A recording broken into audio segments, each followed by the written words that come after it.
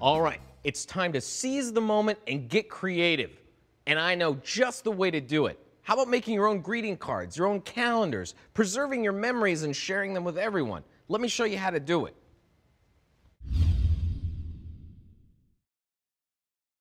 Here I have the ArcSoft Print Creations software, and it comes free on the installation disc for your Epson Artisan. Let's run through a couple of the options and see what we can create. There's the half-fold greeting card, a photo book, photo calendar, photo prints, and a whole lot more. But for this demonstration, let's start with the photo calendar.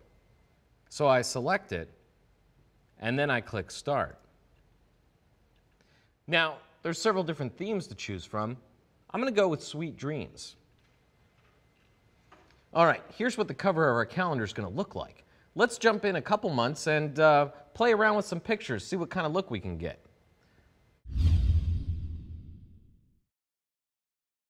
So here's the cover of our Sweet Dreams calendar.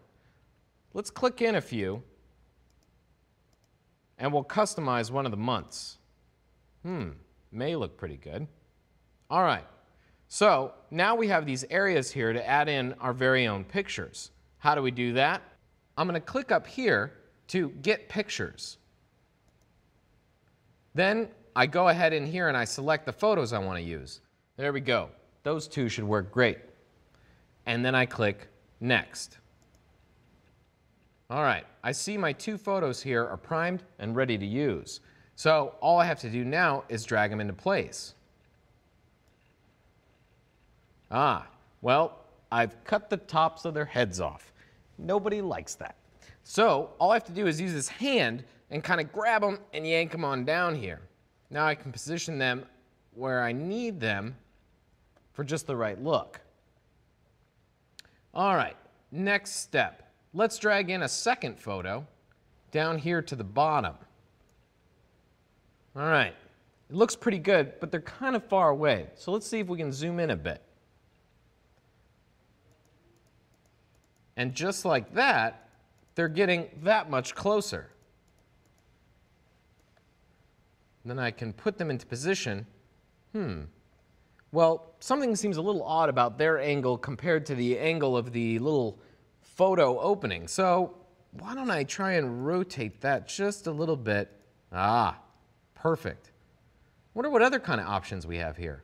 If I click on Edit Photo, you'll see that if there was a problem with red eye, we could remove that, auto enhance the picture. There's also sliders for brightness, contrast, saturation, and sharpen. If we wanted to, we could even add a color effect, some kind of like a monochromatic or black and white look. Well, I like the photo the way it is, so I'm just going to say, OK. So now that we've got our photos in place, let's see what we can do about adding a little text. Right here, Enter Description Here pops up, and if I click on that, it'll actually give me options to edit the text. Now I can put in something like May wedding. Now I can adjust things like the font and whether or not I'd like it to be bold or italic. Once I'm happy, I click on OK.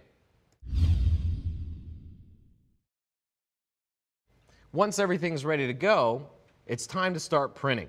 And you can get going by clicking on Prints. Here you have all the settings. So make sure that you have your Epson Artisan selected as the printer. For paper brand, I recommend sticking with Epson paper. It's a good idea to use the same brand of paper as your printer. Then I have letter, 8.5 by 11 for the paper size. And for media type, I'm going with a presentation paper matte. So I'll select that from the list. When you're ready to go, all you have to do is hit the print button and you're off and running.